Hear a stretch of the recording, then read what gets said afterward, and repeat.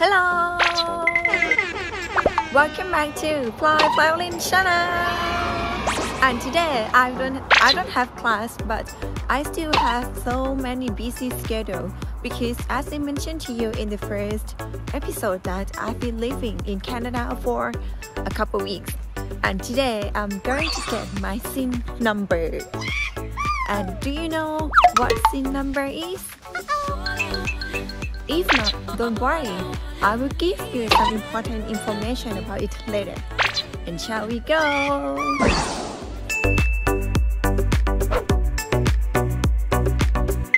Hello, I'm Ploy.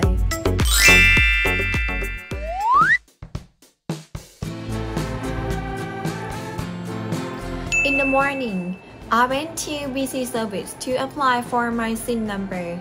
And all of you have to bring your original passport, your study permit, and any documents that can prove your current address.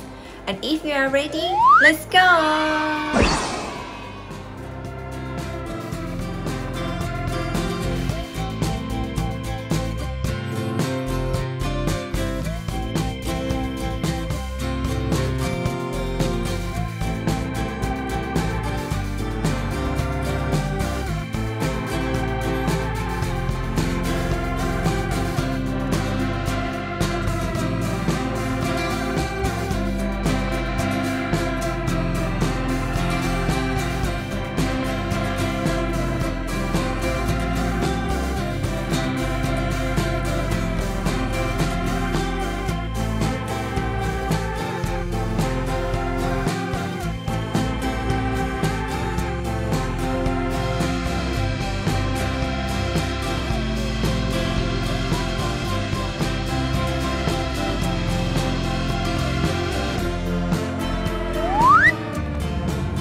Okay guys, I'm on the way to Meadows office and it takes about 15 minutes from the bus stations to the office. And let's go together. Let's go. Alright, when I arrive in the office, I have to wait outside of the building for about 45 minutes. But I think it depends on where you're going to. And during the time, actually I don't have any ideas what I have to do. So I practiced my group presentation skill on this Friday. But a few minutes later, the staff called me to enter the building. But before entering the building, you are required to wear mask all the time. And after that, you will get a piece of paper to fill in your personal information. And then you have to wait until the staff call you. And then you just submit all of your documents. And when everything is ready, you will receive a piece of paper that shows your SIN number. And I think that for the process of submit your document just for 10 or 15 minutes and then everything will be done.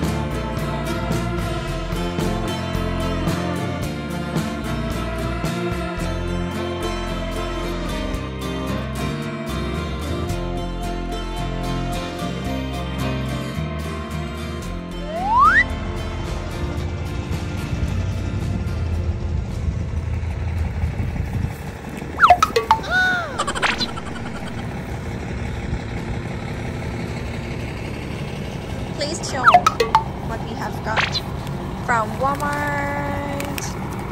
This is red onion, garlic, and lemon.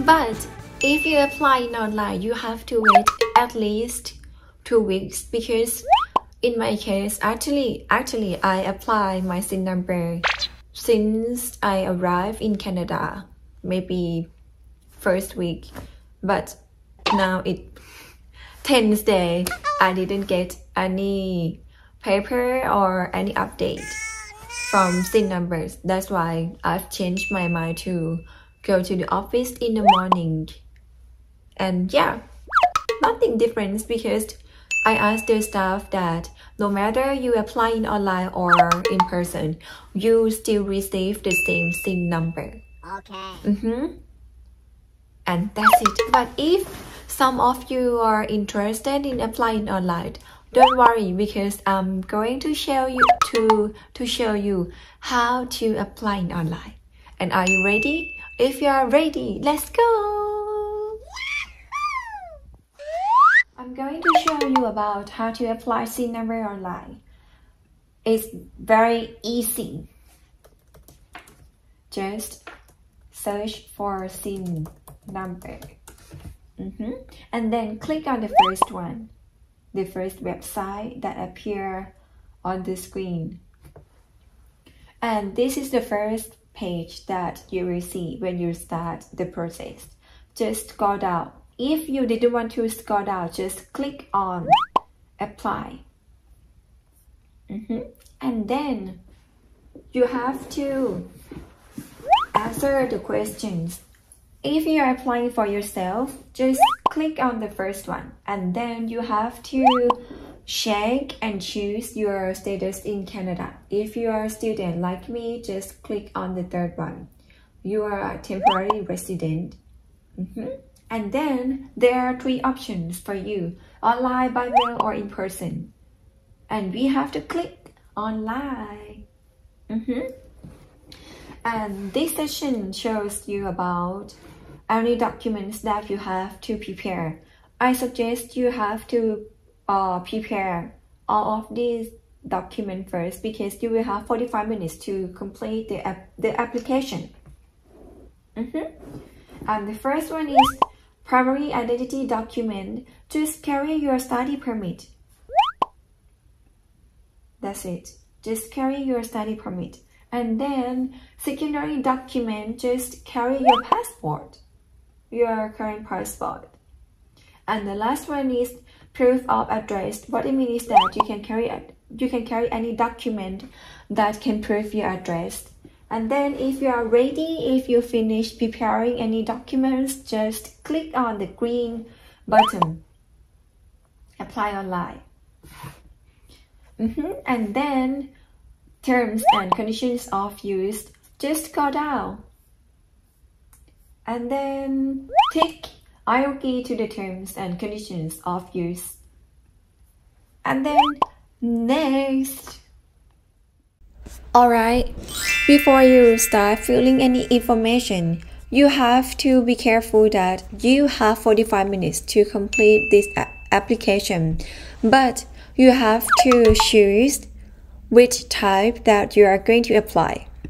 Of course, we have to click on the first one.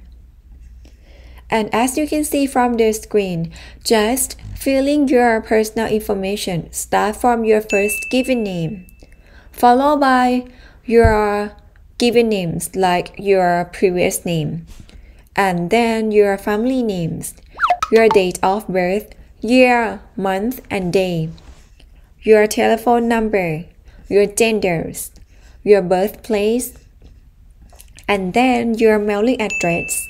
But if you look at the other side, you will see that you have to fill in your family information, your family name at birth, other family names, and then this is your applicant's parent. What it means? It means your father and mother information, just their given name and their family name at birth, and that's it for parents information.